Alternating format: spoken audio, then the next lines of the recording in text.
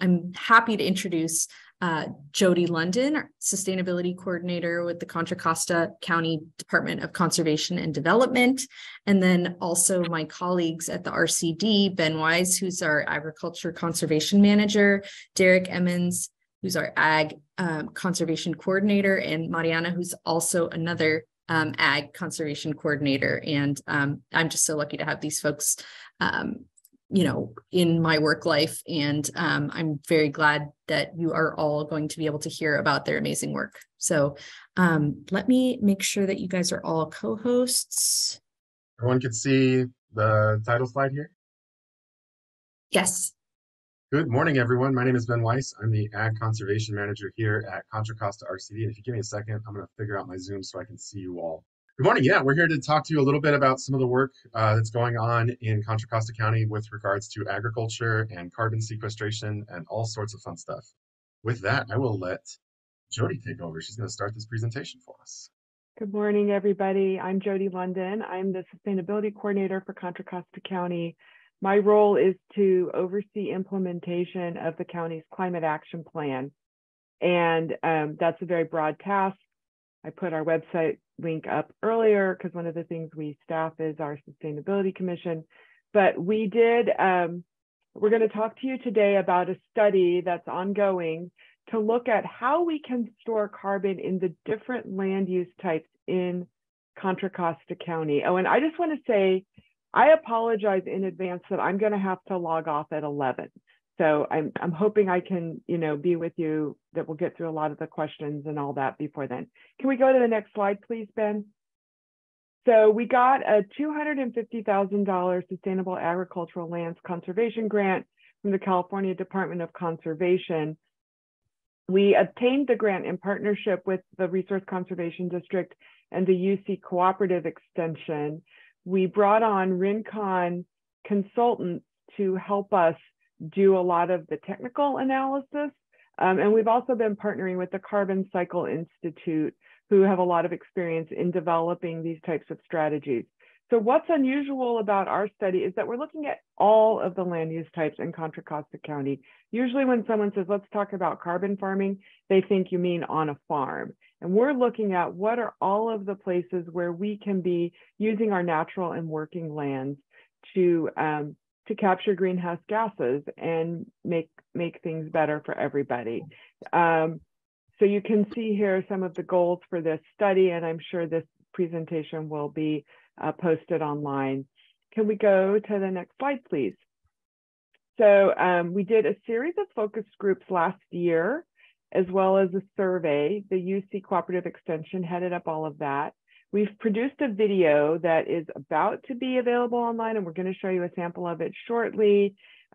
We've done this, Rincon has been very busy with the carbon inventory, and Ben's going to tell you about some work he's been doing specific to farms, particularly urban farms, which is really exciting. And right now we're in the process of writing our report.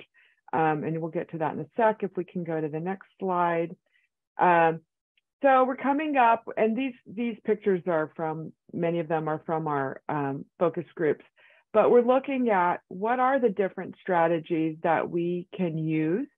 How can we protect trees in our more urban areas and increase the amount of tree cover? And actually, one of the things that I'm looking for in all of the federal grant opportunities that are coming up is funding to develop a tree plan for county-wide, because trees to me are a big equity issue as well, particularly when you think about extreme heat. And then we're also hoping that we can use, obviously, reduce emissions and use this as a way to potentially do some joint grant opportunities and pursue some joint projects countywide. So that's these are some of the strategies we're coming up with and things that we're thinking about going forward. And can we go to the next slide, Ben? So our schedule, later this week, we expect to receive an administrative draft of this report for review by county staff. And to my colleagues in Public Works, there are so many of you here today. It's great to see you all. If any of you would like to review that administrative draft, please let me know. We'll be turning that around, and in February, we'll have a public draft of this study available. And if any of you would like a presentation on the draft study next month, we're ready to take this show on the road and talk with you more about kind of what we're finding. We also have a website for the project. I'm going to put the link in the chat, and you can sign up. And when the public review of the draft is available, we'll send an email out to folks. There should be a link there. But our grant ends in March, so we're on that downhill slope to finishing it up and spending the money. And then we'll have all the results that we can all work from. And so, Ben, next slide. We're going to show you a quick, the video is about 11 minutes. We're going to show you just the first minute and a half or so. California is committed to a sustainable, low-carbon, and healthier future for its residents, while maintaining a robust economy. California's Sustainable Agriculture Lands Conservation Grant Program supports this vision of agricultural conservation, economic growth, and sustainable development. Still, more than 1 million acres in California were lost to urban land uses and development from 1984 to 2008. Up to 70 times more greenhouse gas emissions come from urban land uses as compared to agriculture. So open space preservation could have the single greatest impact in absorbing carbon emissions. Today, Contra Costa County has over 25,000 acres of farmland. Stewarding agricultural lands and the state's invaluable natural resources is not only central to maintaining our economic vitality, it is also key to meeting our climate goals. The loss of prime farmland could challenge California's economic health. Using climate-smart land management practices can address these challenges by storing carbon in plants and the soil. Contra Costa's farmers, ranchers, urban landscape managers, and tree stewards can help identify opportunities for catching carbon, preserving open space, and conserving natural resources. Management practices and policies emerging from your community's participatory input could lead to healthier families, healthier lands, and a healthier Contra Costa. In this video, we are going to show carbon storage opportunities in rangelands, croplands, and urban ag lands, and the relationship between carbon sequestration and climate change. This graph shows... So that's the first, minute and a half of the video.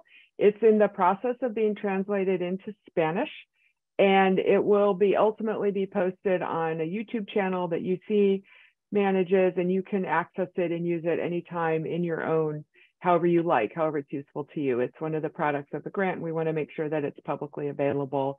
And you can look at the English version that's on that Google Drive right now. It's publicly open, I believe, as well. I'm not going to go there with the pronunciation issues, Elizabeth. I appreciate that, but there's a lot more behind this story than I'm telling you. Let's go to the final slide, I think, which is just, thank you so much. This is a picture of the Lower Walnut Creek Restoration Project, which is really one of my most favorite projects around. So yeah, please check out the project and contact me with any questions. We're thrilled to be able to highlight this here, and we'd love to hear your feedback if there's time. Thanks. I'm going to hand it off to you, Ben. Good morning again. My name is Ben Weise. I'm the Ag Conservation Manager here at Contra Costa RCD. And I'm going to talk a little bit about the RCD specific project within this SALT project that we've been working on with Rincon and the UC Cooperative Extension and Jody. So we, as Jody mentioned earlier, the focus of the SALT grant is looking at where can we sequester carbon on lands in Contra Costa County, just trying to get a whole scale, where's the best place to do that. Within that, the RCD was written in specifically to look at how does this play out in agricultural settings. So I don't know if it's been talked about here or if you're familiar with it, and I apologize for the text. I'm not going to read it off there. I'll succinctly sum it up here. But if you don't know or haven't heard of this concept called carbon farming, I like to use the comparison of, you take your car to the mechanic to get a tune-up, to make sure everything's running right, everything's running smoothly, everything's running better. all farmers, by virtue of putting plants in the ground, are carbon farmers. They are producing food, they are producing fiber, they are putting carbon into the ground. I like to think as carbon farm plans as the RCD working with these farmers to tune up their operations. So we are looking at opportunities for carbon capture that are going to address natural resource concerns on their property. So do things like soil health improvement, getting more water into the ground, having to use less surface irrigation water, all sorts of good stuff, all through the lens of what are ways we can solve those problems with beneficial management practices that sequester carbon.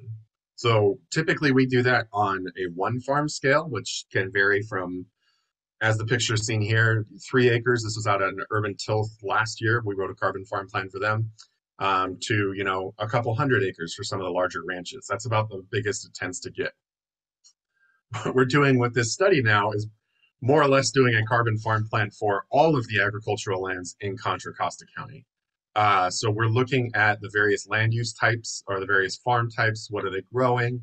And just kind of broadly doing a 30,000 foot view of, okay, here's where the agriculture is in Contra Costa County. Here are the practices that could fit into that. In the picture here, you can see this is the land fire vegetation classification. So showing mostly where, I guess this GIS data set has classified agriculture in Contra Costa County, mostly in eastern Contra Costa, but then kind of scattered throughout with the rangelands. We'll talk more about that, and I've got some better pictures here. But more or less, the whole focus of the study is a carbon farm plan for the entirety of Contra Costa County. So first off, what does that mean? What does Contra Costa County agriculture look like? So I pulled these figures from the 2020 agricultural crop report. All told, we're looking at about 6,500 acres of vegetable and seed crops, most of that being in sweet corn and tomatoes. And then after that, it tails off into a bunch of really fun specialty crops. You got fruit and nut crops at about 4,000 acres. That includes orchards, vineyards, cherries, walnuts, all that good stuff. Field crops is a bit of a misnomer. This 166,000, that does include 148,000 acres of range reported in 2020. The other 20,000 is various hay, alfalfa, cereal grain, and some irrigated pasture land, and then nursery products, all totaling to about 177,000 acres of agriculture in 2020. That fluctuates year to year, but that's more or less right where we're at. So one of the first steps we took in this project was, okay, we need to figure out what the acreage is. What are we going to be putting through our process to figure out and ultimately arrive at what's the acreage for carbon sequestration opportunities. So I apologize for all these acronyms. I'll explain what this all means, but this is a table showing the various sources we as a project team encountered of reports for agricultural land in Contra Costa County. So FMMP is the Farmland Mapping and Monitoring Program that's run by the California Department of Conservation. We report up to them. They collect all that information at the statewide level and use that data set then to give to policymakers to inform larger trends. It's a really good data set, but it does not include, it includes anything that could be potential agricultural land. So there's a lot of rangeland that isn't grazed that gets included in this. Likewise, we already talked about the 2020 crop report. That's managed by the Contra Costa Department of Agriculture. They gave us some figures there. But ultimately, what we ended up using for the product, just because it seemed to sync better with what Rincon was using for the larger carbon capture study, was this product called Landfire. So Landfire is a GIS product that more or less classifies vegetation based on its type at about a 30-meter resolution, I think, across the entire United States. So we looked at that here in the county and compared it ultimately to the 2020 crop report. Felt that, you know, it's a little off, but it's close enough. It's in the ballpark. That's enough to give us some figures here. But ultimately, we used these numbers here. Cultivated land and field crops at 27,000, orchards and vineyards at about 4,000. Yeah, and then the last thing we needed was this urban agriculture, which is a new and emerging thing that Derek and Marianna are going to talk a little bit more about, but no one's really tracking that. So together with UC Co-op Extension, we put our heads together, wrote down all the urban farms, community gardens, school farms, anything that has plants in it, more or less, or vegetables or fruit, more or less, to try and arrive at some estimation of total acreage in Contra Costa County. probably an underestimate, but right now we think it's about 72 acres. So from that then, now that we have our acreage and our understanding of what the setting we're playing in is, we needed to figure out what management practices are farmers most interested in. I have a picture here of a really big, ugly spreadsheet that we all used. You can see Wade Finlanson's name if you have really good eyesight. Thanks, Wade, for jumping in on this project with us. But we more or less polled a couple of project partners to kind of get their sense on all sorts of management practices that could be applied or could be used by farmers here in Contra Costa County. We also used historical data from Healthy Soils Program applications that the RCD assisted on. So these are projects that the RCD went out, sat down with a farmer, talked about management practices with them, and then sketched out the actual acreage for, okay, we're going to put cover crops on this field, and then we're going to put a hedgerow on this edge and a windbreak on this end. So it was based in actual application data, actual implementation data. Combine that actual data with kind of our theoretical model, and then as well as looking at practices that we're like, there's no way anyone's going to do this just because it's not economically effective for them to do. It costs too much. It involves taking too much land out of production. We combined all of that together to kind of figure out, okay, what are the practices we're really interested in modeling and figuring out what is the total potential here in Contra Costa County to sequester carbon on farmland. So then with our practices in hand and our acreage, then we have a tool that we use in carbon farming called Comet Planner.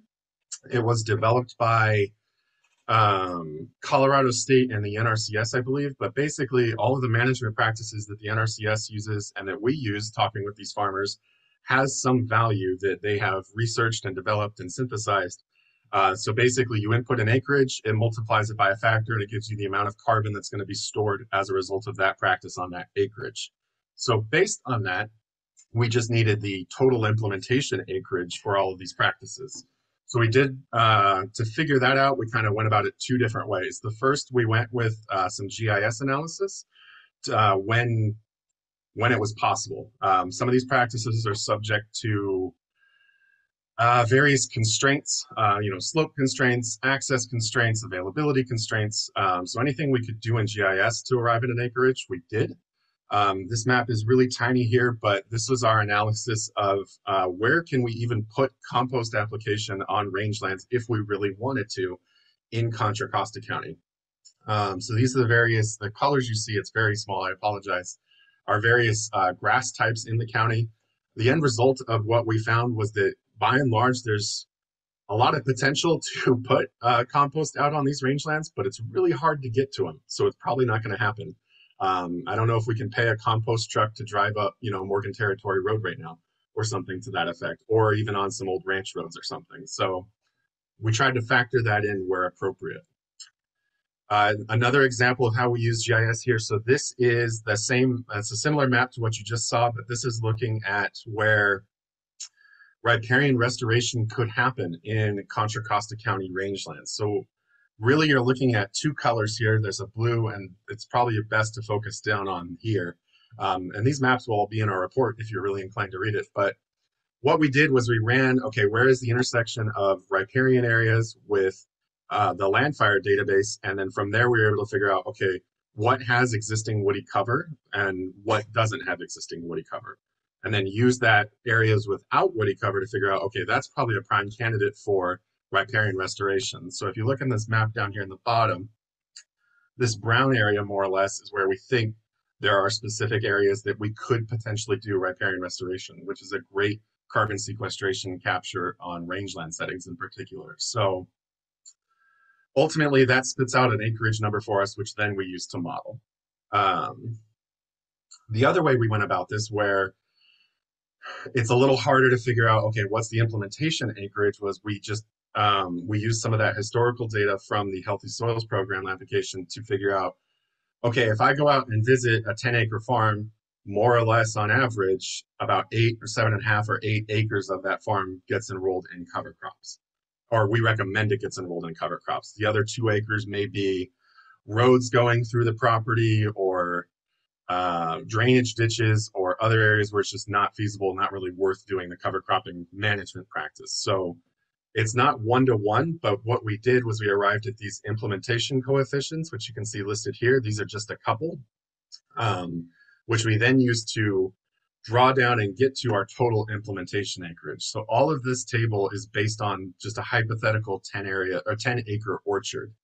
A hedgerow installation is really only going to be about 0.2 of an acre. It's not an entire 10 acres, right?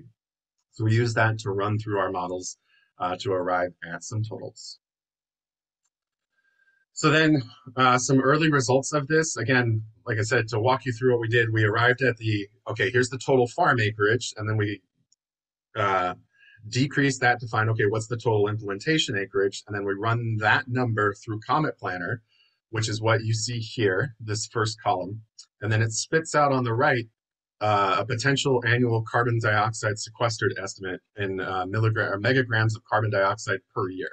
So what that means is that if we were to fully implement cover cropping, for instance, on the 19,000 acres that we think it's possible in Contra Costa County, that would result in about 7,600 megagrams metric tons of carbon dioxide sequestered every single year. Of course, that's with 100% adoption, and if everyone wants to give me money to make sure that happens, I'd love to take it and get it out there on those farms, but that's expensive. So what we did, and I'll flip through this really quick, but you can see we did it for the row crop here. We did it for some orchards as well, and some of the management practices that are ongoing there could suitably work there. We did it specifically looking at urban agriculture and urban farms, again, based on some of the historical data we have from applications there. And then likewise, some of the grazing management practices that we recommend. So all of these figures, while it's really tempting to sum that all up and say, you know what, if we fully implemented this, there's 200,000 tons of carbon dioxide here. It's great, but that's not necessarily accurate. A lot of these practices do overlap. Sometimes farmers are having to choose one or the other, so it doesn't really make sense to add those all together. So where the team is at right now, and I don't really have much more to show, is that we're starting to get into some scenario planning. So from that, and I think Wade helped us out on this and some other folks, we sat down together as a team, used some of the surveys that Jody mentioned as part of our focus groups and the workshop data to figure out, okay, what is the current adoption rate for these practices? Is it low, medium, or high? And then what do those figures mean? So we broke that down and created this table here. And now we're starting to play around with, okay, what does a low adoption rate in cover cropping mean? Is that 5%? Is that 10%? There's a lot of room for figuring this all out here, but trying to figure out, okay, can we take those numbers that I just showed you and shrink that down and arrive at some figures? So playing around with that, you can see here, I just highlighted for you the row crop systems just to see what that looks like. We're looking at assuming a low adoption rate of about 5%, a medium adoption rate of 25%, and a high adoption rate of about 50%. So based on the practices that we talked about, the estimated maximum potential with 100% adoption, we then just multiply that by 0.05, 0.25, or 0.5 to arrive at what we think could feasibly be happening. So based on all of that data we have and then the scenario we're looking at here, right now we figured out that under this scenario, if we implemented, cover cropping at about 50%, mulching down at about 5%, I won't go through all of it, but all of that together, that works out to about 12,000 tons of carbon dioxide sequestered annually, which, if you don't know, that's about 2,600 gasoline-powered vehicles being operated for a full year. So there's some real benefit here to this work and getting these practices out of the landscape. There's a lot of potential.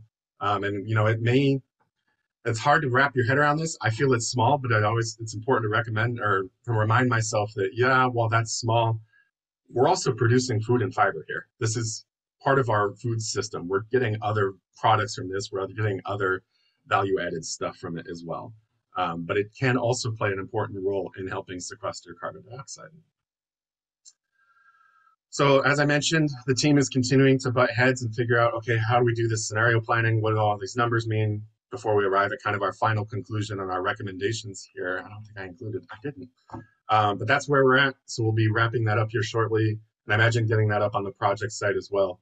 As Jody mentioned, if you want me to come and talk about this, I'd be happy to shorten this a little bit and not take up a whole 15 minutes. But maybe not go so technical too, but happy to talk about our work and what we're doing and try to get more support for getting these practices out on the ground.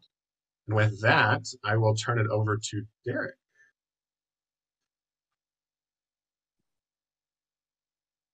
Cool. Hey, everybody. Yeah, and thank you, Jody and Ben, for both your work and overview of carbon sequestration planning processes with our working lands.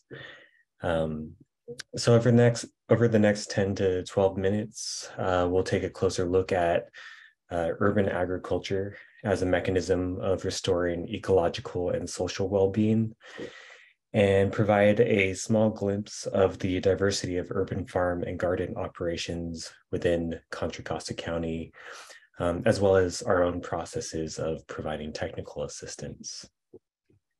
Next slide, please. So, urban farms and gardens within a watershed context. Ultimately, working lands in general are cultivated or grazed areas within floodplains or mid-hill regions. And due to the intensity of land use of industrial agriculture, the conservation work practiced by and in partnership with farmers can have amplified effects on the quality of downstream habitats and quality of life for neighboring human communities.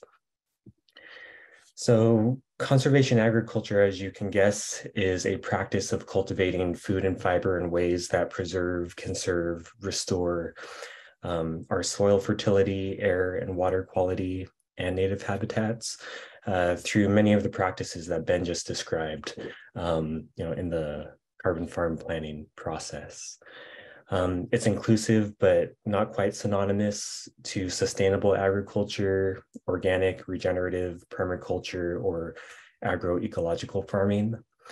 And urban farms and gardens within our metropolitan Bay Area tend to practice conservation ag, but they function on smaller acreage than rural farms and ranches.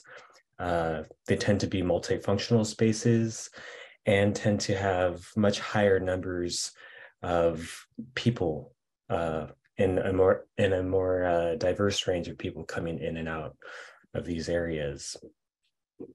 So some of the ecological or hydrological benefits, urban farms and gardens serve as islands of open space and habitat within otherwise concrete, physically traumatized floodplains.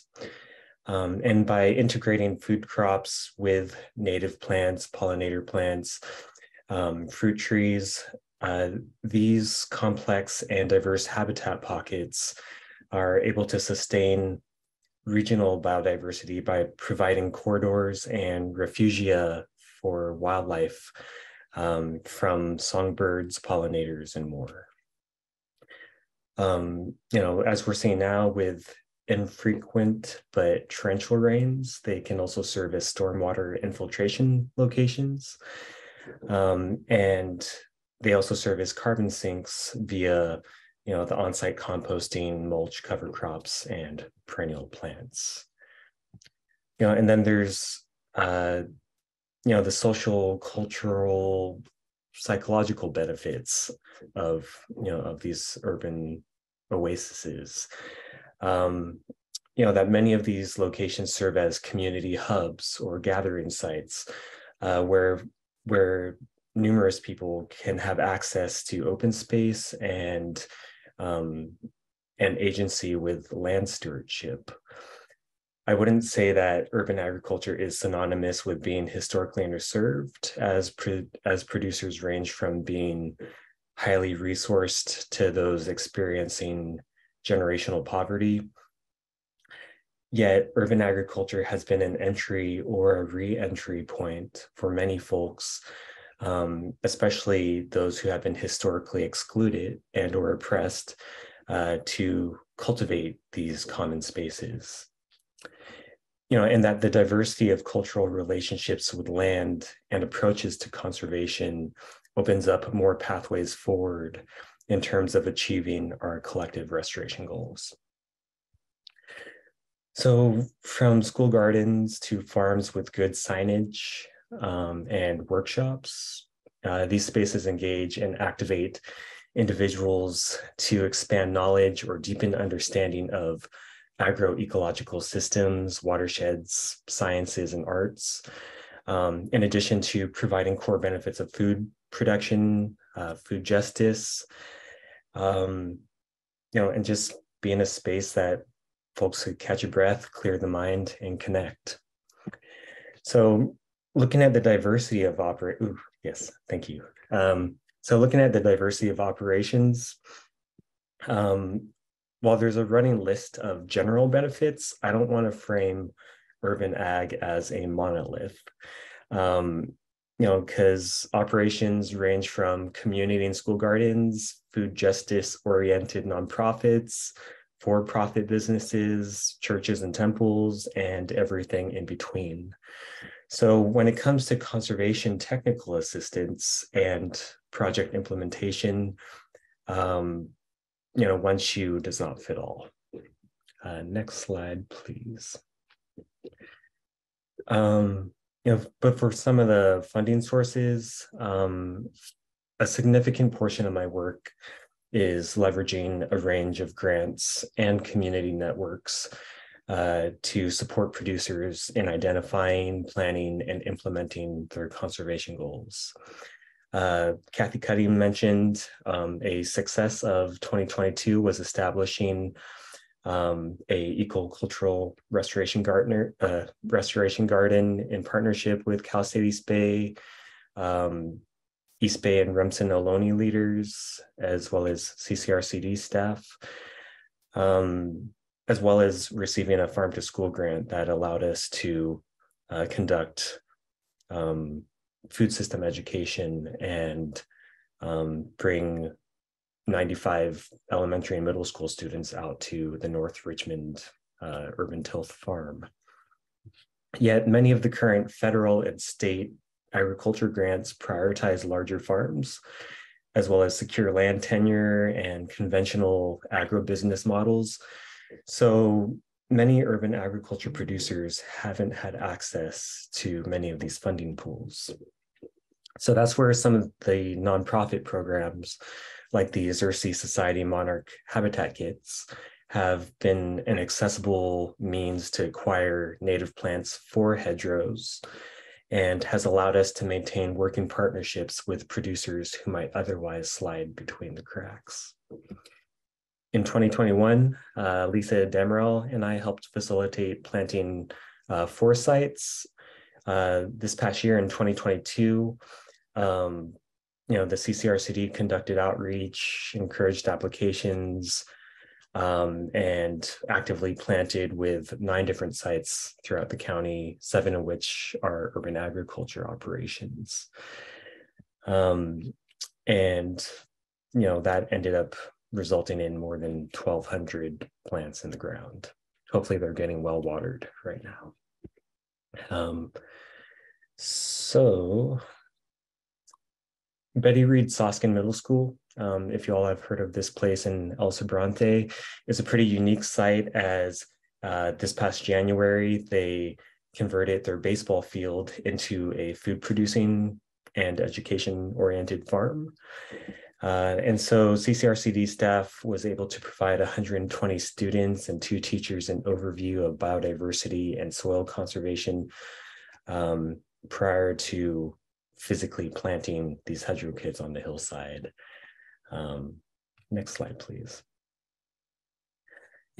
Next we have Segorte Land Trust and Agroecology Commons, where Segorte is an East Bay Ohlone-led organization that reconnects urban indigenous folks to land stewardship through the process of rematriation. And Agroecology Commons is a nonprofit that facilitates farmer-to-farmer trainings, advocates for food sovereignty, and organizes networks of cooperation. Both organizations border a perennial creek and receive mixed riparian and dryland species, such as California buckwheats, blue elderberry, and more.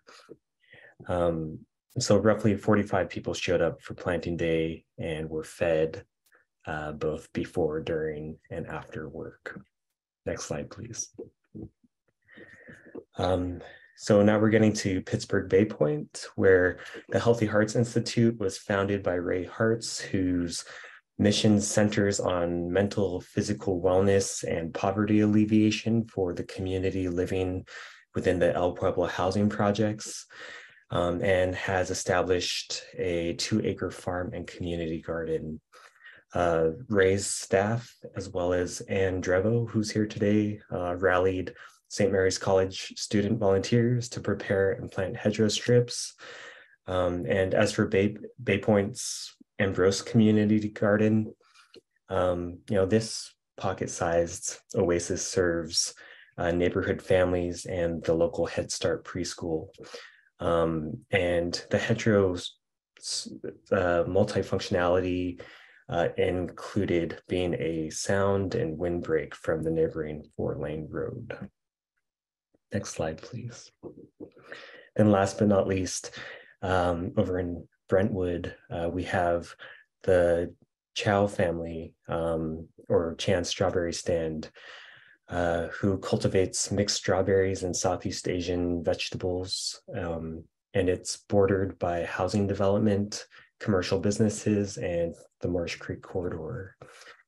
And this was a pretty special moment where, with the helping hands of 35 volunteers from Future Farmers of America, 2 local high schools, Boy Scout Troop 93, Friends of Marsh Creek, we were able to plant 2 hedgerow kits and 5 donated oaks, as well as mulch, along the creek corridor. And so this planting was an opportunity to contextualize the interconnections of soil conservation, riparian restoration with agricultural heritage. And it served as a reminder of the importance of community support to implement conservation goals within our urban and suburban landscape. Next slide, please. So I like to say work in process, rather than work in progress, just because, it's all, ongoing processes, right? So from the initial outreach and connection with on-the-ground partners to coordination with agency partners such as UC Cooperative, site visits, I do my best to acknowledge and observe the work that folks are already doing on the ground, conduct on-site needs assessments, and have open dialogues about multiple options to address farmer needs. I'm imperfect, but I aim to listen, reflect, and connect, not necessarily in that order, and center respect for producers who already have a lot on their plate. Offering some sweat equity is a good way to get to know one another, and a way to remember my own positionality, my own accountability, and authenticity matters for cultivating these working relationships and moving together towards these common goals. So trust building and liaison work are difficult to quantify to grantors, but from a community organizing perspective, this builds collective capacity for more resilient conservation outcomes. We're not just going to plant it and leave. It's an ongoing relationship to care for these hedgerows or these restored plots of land. Or a metaphor related to long-term soil fertility and community relations. I like to think of relationship building as expansion of symbiotic fungal networks and roots, which is kind of a long-term unseen yet necessary process that comes before we see the flowers and taste the fruit. Next slide, please. So just kind of wrapping up, this is where I feel the importance of urban agriculture to watershed scale restoration that connects the riparian corridors to the floodplains, to the hills. It provides the conditions in which we see the positive changes that our own behavior has on the diversity and abundance of life around us. And whether or not individual farms and gardens are preserved over the long run, the practice of connecting people and engaging people around social ecological well-being reinforces an enduring movement towards whole relationships with the land and one another. Thanks for listening, and I'll pass it to Marianna. Man, whose idea was it to have me go after Derek every single time? Joking, but also not really joking. That was really wonderful, Derek. Thanks for sharing. And just a big shout out and acknowledgement to the CCRCD team that I work with. The type of work that gets done here and the support that happens is pretty unique and greatly appreciated. But I'll go into that later. For those who don't know me, my name's Marianna Zavala. I have been on the CCRCD team since March of this past year. I'm also an ag conservation coordinator working alongside Derek and Ben. And I'm going to be following up a little bit on what both Ben and Derek have covered in their presentation pieces. I am going to be zooming out to the big picture with y'all today, and then zooming back in, which I think is really, really great considering all that has been shared in the past, 20, 30 minutes. So quick overview, we're going to be taking a bigger picture look at the state of statewide ag in California. We're going to be chatting about the RCD's role in agriculture and conservation, the Contra Costa RCD's current work, and then, what are we looking forward to and moving towards? So just to preface with the zooming out and also the looking back, I think that in terms of the work that we do in the communities that we collaborate with, it's really important to know where you're coming from in order to move forward. And oftentimes, and I would probably say most of the time, that includes some really uncomfortable and downright painful truths, but that doesn't make it any less valuable or key to this process. So I do name several sources in the next few slides. Please note it's not an exhaustive list, an expansive report, or something that should be published in a newspaper article, just things that I have pulled for the purpose of the presentation. And then, like Derek before me, the lens of this work is largely focused on BIPOC producers and urban producers. And there's a lot of overlap between those two terms in the communities that we work with. And then while this presentation is focused on ag, there are very few degrees of separation between conservation and ag. And the more that those two things are de-siloed, the better. Like Derek said throughout his previous presentation, everything is connected. And so keeping that in mind as well. Next slide, please, Ben. So some terminology, and apologies if this is very familiar to this group already. Just coming back to work this week and being in meetings and being with people again, it's been important for me to recenter myself in this work. And there is particular terminology that we use that matters. Words are important. And so you'll hear me use the term BIPOC, which stands for Black, Indigenous, and People of Color. We use this term in our workplace currently because it enables a shift away from words like marginalized or minority communities. And specifically, it centers the discrimination and violence experienced in the most impactful way by Black and Indigenous communities. like a lot of umbrella terms, it is imperfect, but it's the one that we use, and everything is a work in progress. Similar to the above term, but maybe a bit more clinical in sense, underserved and socially disadvantaged producers. A lot of y'all are probably really familiar with this. It's commonly used throughout a lot of grant language, particularly in the last few years. But according to the CDFA, and also pulled from the Farmer Equity Report, which was done in 2017, an underserved or socially disadvantaged producer is a farmer or rancher who is a member of a socially disadvantaged group. That means a group whose members have been subjected to racial, ethnic, or gender discrimination. And then on the topic of farmers and ranchers, we also use the term land stewards a lot in our work. Farmers and ranchers or landowners really denotes the ownership of a piece of property. And overall, I think we are shifting away from using those words because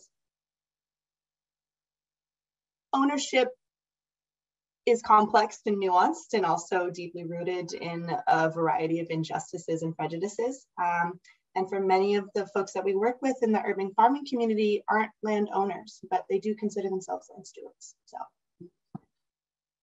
next slide. Okay, so zooming out, my very brief review of the state of California agriculture. Please denote my earlier comment of this should not go in a newspaper article, so bear with me. I do want to acknowledge a lot of this information is pulled from Community Alliance with Family Farmers, the California Farmer Justice Collaborative, the CDFA 2020 Farmer Equity Report, and then AB 1348, which is also known as the Farmer Equity Act. And for those of you who don't know much about it, if you have questions, feel free to ask me at the end. Some history. Not all things are created equal. I was feeling really salty last night and I put another sentence there that said, actually nothing is created equal, but I got rid of that. Keeping it a little more upbeat for the new year. And then, the words that I put below this are things I think that really resonate with me and Derek and others in this space and with the communities that we work with. Is California agriculture is amazing in so many ways. California agriculture feeds the world. And it also has a long, deeply racist, deeply flawed past and present. And that's acknowledging that is part of the piece of looking forward into how we can do better work. Jumping back to the Farmer Equity Act, or AB 1348 really quickly. This was signed into law in October 2017 by Assemblymember Cecilia Aguiar Curry. And it was legislation specifically focused on language in particular. And it recognized that California's farmers and ranchers were made up and are made up of a diverse group of people. And not all have historically had access to resources and information in order to successfully run their businesses. This group of farmers and ranchers is considered socially disadvantaged and has faced historical discrimination, much of which still exists today. The additional purpose of AB 1348 was to help direct the CDFA to better provide resources, outreach, technical assistance, and decision-making power to these said growers. Another note on this particular slide, and this is a quote pulled directly from a report done by the California Farmer Justice Collaborative in response to the CDFA Farmer Equity Act, and in particular, something that was stated on CDFA's homepage. CDFA has existed since 1919. It has been over 100 years since California legislature created the state's single department tasked with protecting and promoting agriculture for our state. The department's website states, California's agricultural abundance is a reflection of the people who made the Golden State their home. Early California farmers and ranchers were the Spanish missionaries, followed by Mexicans, Japanese, Chinese, and Russians. Today, nearly every nationality is represented in California agriculture. I'm going to push pause on that real quick and say that all of that may be true, but it's also a very convenient statement that leaves out a lot of the past and the harm. And that's putting it lightly. Going back to the quote, as joyous as this token of diversity is, The Farmer Equity Act is meant to play a role in acknowledging the history lost between these words: dispossession of native lands, the broken promise to Black farmers, the Dust Bowl, the Bracero program, alien land laws, Japanese internment, to name a few of the ways that California's history has systematically worked against the elusive promise of farming for socially disadvantaged farmers and ranchers. Next slide, please. So that brief overview and that context in mind, what does California agriculture look like today and right now? So you can see a couple different screenshots I pulled from both the 2012 census and then the 2017 Ag Census. This is also pulled from the California Farmer Equity Act report. California leads the nation in the diversity of its farmers and ranchers. And between 2007 and 2012, it experienced the largest increase of Asian American farmers of any state. And even though the number of farms decreased over the past few years, the number of Latina operated farms simultaneously increased. And today, California ranks third in the nation in concentration of Latina farmers, in comparison to statewide, only 3% of farmers and farm owners are Latina. So something to note that despite this growth, farmers of color earn less money on average, and according to the report, receive 36% less in government funding than their white counterparts. This is a huge issue. And I think something else to note is that these numbers are also probably largely underrepresented. Reporting to the USDA isn't something most folks do because there's multiple layers of trust that have been eroded between underrepresented and historically disenfranchised farmers and government entities. So while these numbers are interesting to look at, I would have cause to say that they're probably pretty low still. Next slide, please, Ben. Oh, go back one. Por favor. Thank you, thank you, thank you, thank you. So that additional context in mind, through the work that we do here at the RCD, through our involvement with other agencies, our collaborations with grassroots groups, our work with farmers and land stewards, et cetera, there are some pretty significant needs that have risen to the surface over the past few years. And in particular, while they may apply to a lot of farmers in the state of California, socially disadvantaged farmers and BIPOC farmers are impacted the most by these challenges, and therefore their need is the greatest. So I just want to keep that lens in mind. And this is pulled from National Young Farmers Coalition, Community Alliance of Family Farmers, and our own knowledge as well. What are the greatest challenges and needs of BIPOC and socially disadvantaged farmers? Number one is access to land. And this might not be news to folks, but it's gotten to the point where this is the biggest brick wall for people. And to tag in the RCD's presence and work in this space, this is something that we are really hoping to try and address in our own part and see in what ways we can move forward to support the land stewards that we work with.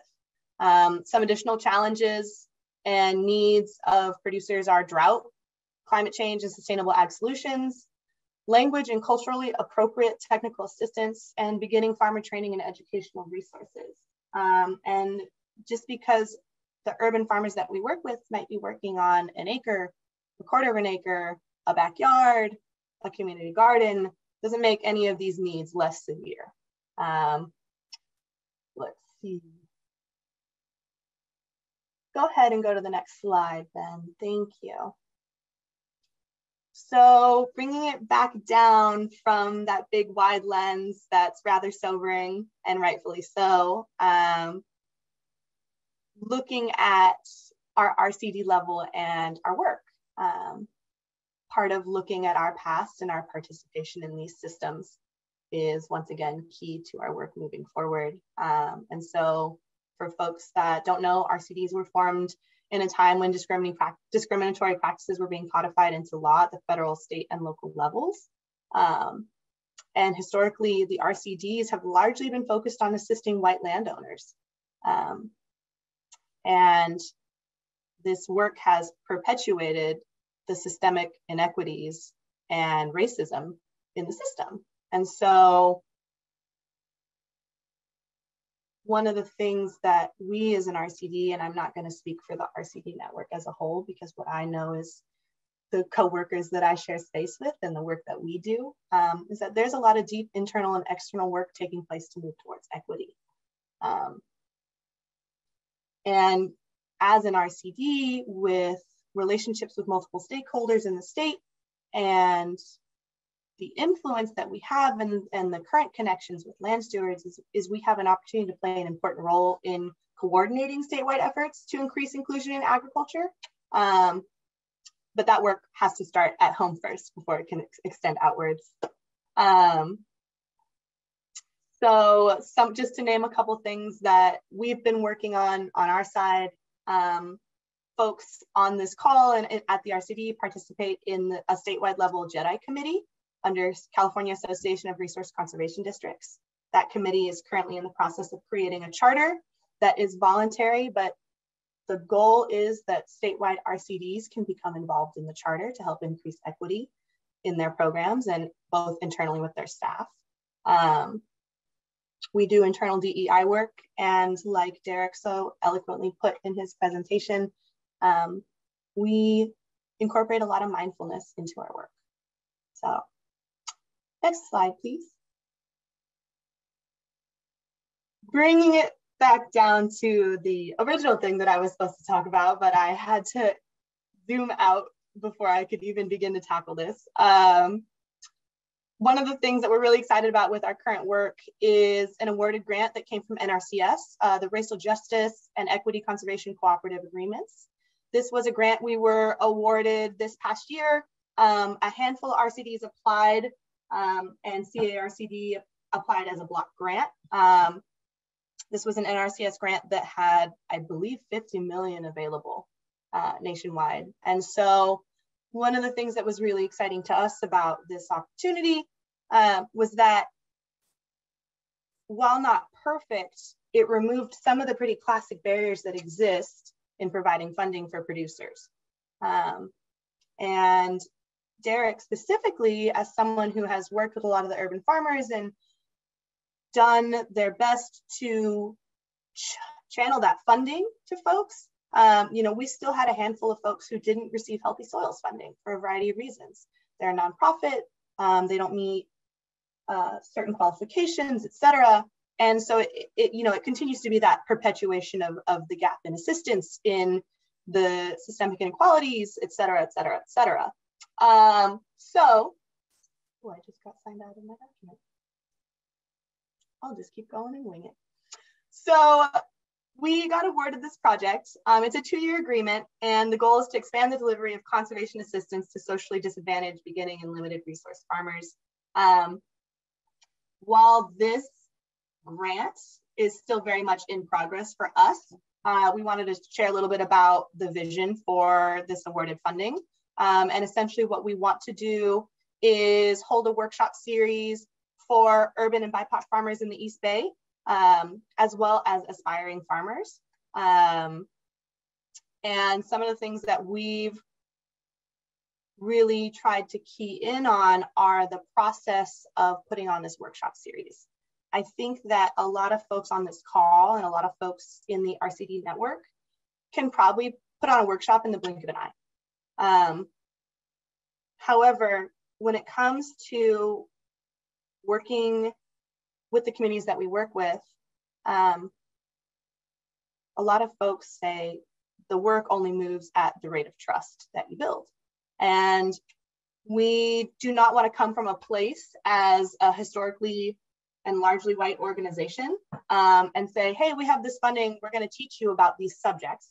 We're really coming at this workshop series and this grant funding and trying to look at these land stewards as partners and stakeholders in this game, and not coming at it from we're going to educate you and then we're going to leave. How is this the blueprint for our work?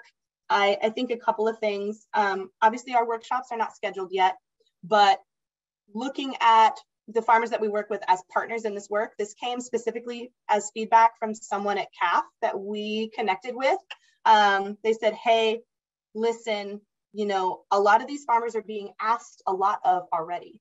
And it's one thing if it's a farmer with, you know, lots of acreage, multiple revenue sources, you know, has government funding, et cetera, et cetera, et cetera. It's another thing if you're asking time and energy of folks who probably aren't being paid to do this work, are depending heavily on volunteer hours, and are facing a barrage of challenges. And so as far as this workshop series goes, approaching it in an equitable manner, making sure that we have funding for speakers, making sure that we have funding for hosts, making sure that we have funding for travel stipends for folks. You know, one of the biggest barriers that I've seen in the past year working with folks is that, you know, if it requires driving somewhere, a lot of the Black and brown farmers that I work with and are my friends don't even have a car. Like, I'm not going to go to that event. Why would I do that? And so you can see how quickly people and communities fall through the gaps. So the funding has been a big portion of it. I'll go ahead and skip to the next slide. So looking forward, Contra Costa RCD is constantly having internal discussions about how we can become better technical assistance providers. Echoing back to what Derek commented about in terms of roots before the fruit. Listening first and understanding what we are fully capable of offering. I think some things that have come up as big needs for us in terms of the producers that we work with, you know, go back to that challenge of land access. We find that, yes, we can help folks implement, you know, sustainable ag-based practices, conservation-based practices, but it's not going to matter if there's no land for people to steward, if there's no pipeline for people to move from, you know, aspiring farmer to current farmer to teaching others, et cetera. And so really kind of honing in on how, as an RCD, we can impact creating an opportunity for secure land tenure for BIPOC farmers. Zoning and policy education is another one. Lease agreements is a huge one. And then culturally appropriate technical assistance. And then, you know, two big ones, trust and collaboration. And then as far as what is currently in motion, the proposed budget came out yesterday. I don't know if folks saw it, but there were some pretty big cuts made to some programs that have been pretty important to our work as an RCD and other RCDs work as well.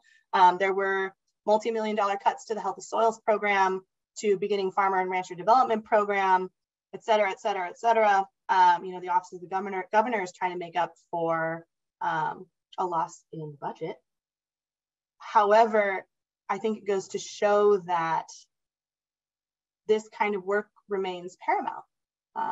And the advocacy and the amount of collaboration and community building that happens is going to remain really, really key to supporting urban farmers and BIPOC producers in Contra Costa County. That's it from me. I appreciate y'all hanging in, and feel free to ask us any questions. Thank you all so much. I am blown away, as always, by your presentations, and I will open it up to questions in a moment. I know we've lost a few people because they had to go to other meetings, and I know we only have technically only have 10 more minutes for questions, but I will leave the meeting open for a little bit longer if folks have questions. But first, just want to let you know that our next forum planning committee meeting, which is open to anyone who's interested, will take place on Zoom on January 24th, noon to 1. And then if you'd like to participate in that and don't already receive planning committee meeting notifications, please let me know and I can add you to the list. And then the next full forum meeting will take place on Zoom on March 8th, 9:30 to 11:30 a.m. So thank you for listening to those announcements. Again, just thank you so much for your presentations. I think it's somewhat common for folks to think about creeks and watersheds as separate from agriculture, and your presentations remind us that we need to have a more holistic view of watersheds.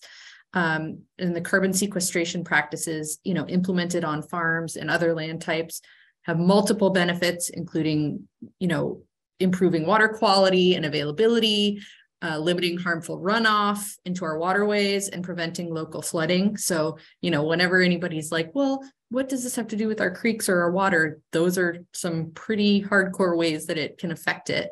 And so I guess I'll start us off with a question I guess it's a question for Ben or really anyone who wants to take it.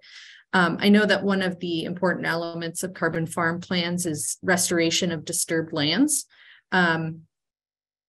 About how much of that, at least in the lands that you guys are looking at, is restoring riparian areas? Because it seems to me like a lot of the farms, even some of the farms that you guys talked about today, are either directly bordering a creek or close by to one. And then if that's not really an answerable question, maybe could you give an example of a situation where a creek or a riparian area has been involved in a carbon farm plan? Yeah, I'm going to let Derek, do you want to answer that and talk maybe in the urban farm context? And I can talk about maybe some of our Brentwood area farms in just a second here. Good. Yeah, because the urban ag sites kind of range all sorts of locations. I mean, just off the top of my head, Family Harvest Farm, over in Pittsburgh, they're adjacent to a seasonal riparian zone, and there's plans to do some restoration work there through the carbon farm plan.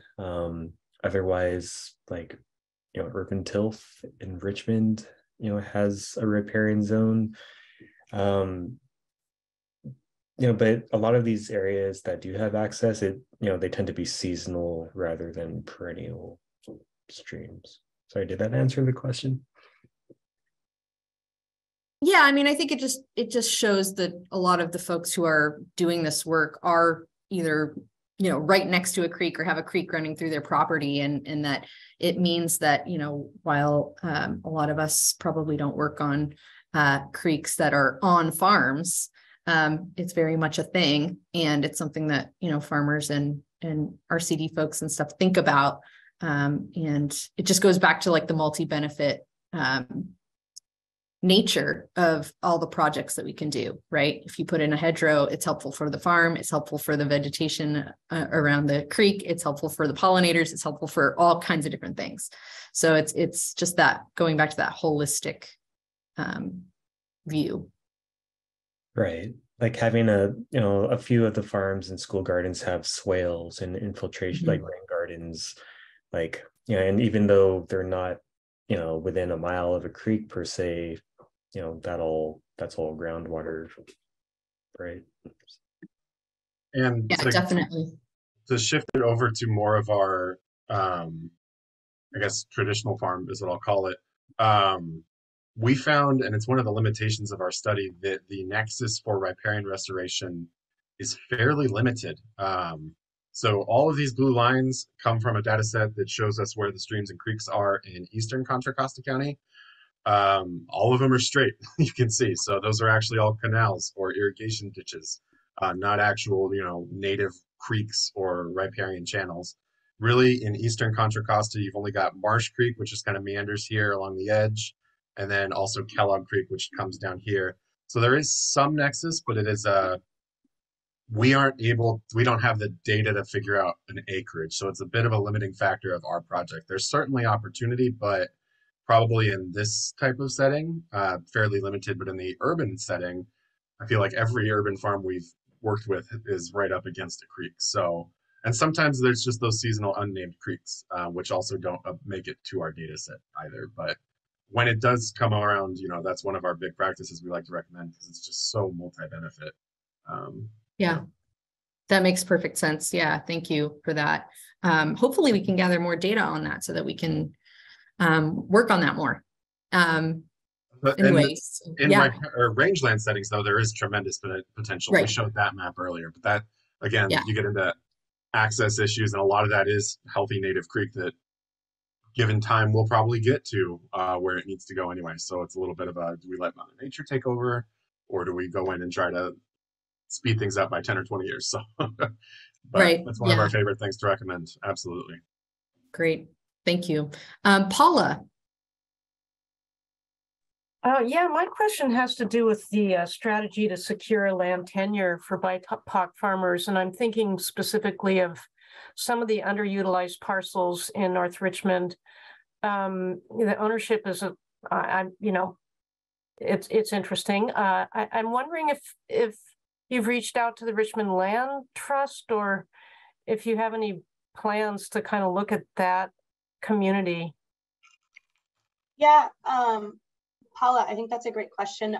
I think one of the things that is important for me and also for our ag team to be mindful of is that we're relatively new in that space and don't have much knowledge in regards to things like land leases, zoning policy, et cetera. And so in moving towards this work and how we can better support land access, we're going to be leaning heavily on folks like California Farm Link, like Kitchen Table Advisors, people that have that knowledge. And there is currently work happening in this space. And so I think as of right now, it's more a matter of what do we as an RCD have to offer those folks implementing that work? And then, if there's something that we can incorporate and expand on our own end, that would be kind of secondary to that, if that makes sense. But Ben and Derek, I'd open it up to also what you think and have to offer. Go ahead, Derek. Yeah, Marianna, I think you said it pretty well. A lot of this work is through partnerships with other agencies and folks that have more of those specialties, right? But in regards to connecting to the Richmond Land Trust, I would love to get to know what they've been doing on the ground level, because we are working with like Happy Lot Farm and Urban Tilth and folks on the greenways. So, and especially Daniel and Tanya and Rachel, they're present, within Richmond. So, I think as we develop this grant program and this current and future farmers training, we'll definitely be, looking towards groups like the Richmond Land Trust to connect the right person to the right place. I don't think I have much to add to either of that. I agree with all of it. Yeah, thank you. Igor. Well, thank you so much for this very meaningful presentation. For some of us who have been involved with the RCD for a really long time, this is some fairly uncomfortable stuff to confront. And I think this is a very important initial step to do that. And purpose being not to just beat ourselves up and say what kind of bad people we've been doing all this stuff, just to recognize reality and to see this is where we are. This is not where we want to be, and how do we get to where we want to be? And I think this approach of not riding in an armored vehicle and say, okay, here's how we're going to do this, but using, as you said earlier, numerous times, listen first. It's something to really keep remembering as we progress along trying to make change like this happen. It becomes more like we're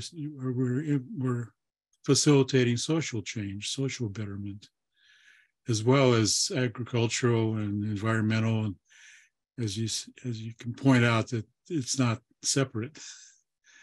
And so I just want to make sure that you know that I'm very much supportive of this. I'm very, very grateful that we're approaching this whole issue in this holistic and fairly fundamental way, rather than just writing in with a bunch of okay, here's good management practices you can apply, and put a hedgerow here, and do contour plowing over here, and do seasonal grazing over here, and everything will be fine.